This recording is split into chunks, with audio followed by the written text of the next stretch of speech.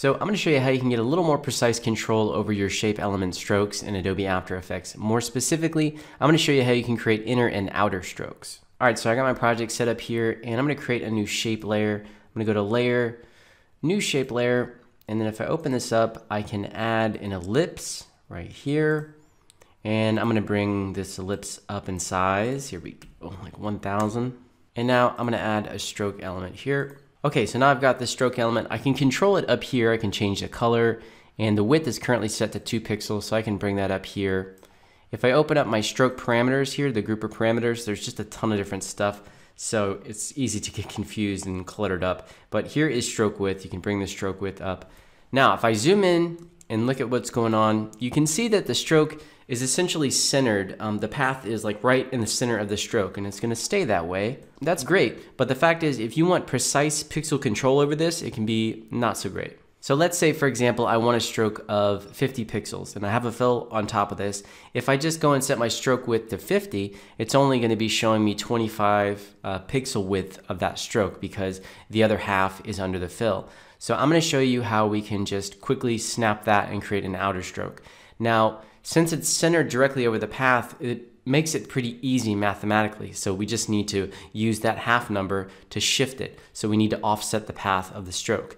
Now there happens to be an offset paths parameter or tool or animator, whatever they call it. So I'm going to click on the add button again, and then right here it says offset path. So I'm going to add this. Now you can see the stroke moved a little bit. If I open up the parameter, there's an amount control, so it shifted it by 10 pixels.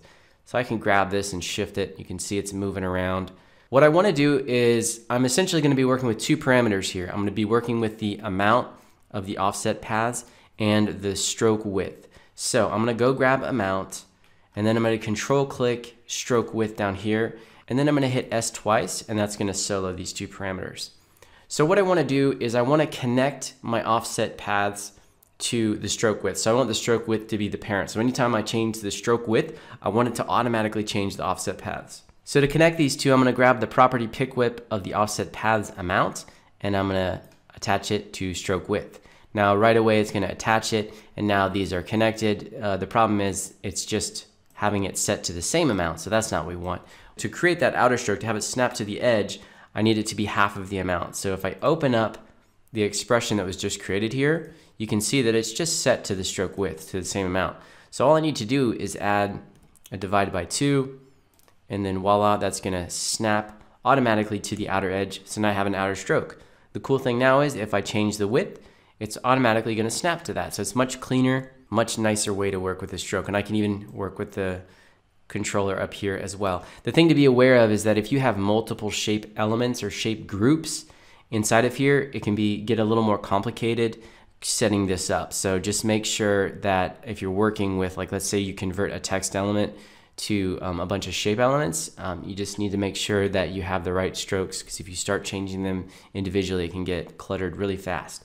Now let's create an inner stroke. How can we do that? This is really super easy. All I need to do is change this number to a -2 so that it's going to divide by 2, but it's going to create a negative number, so it'll push that, it'll offset that path inwards.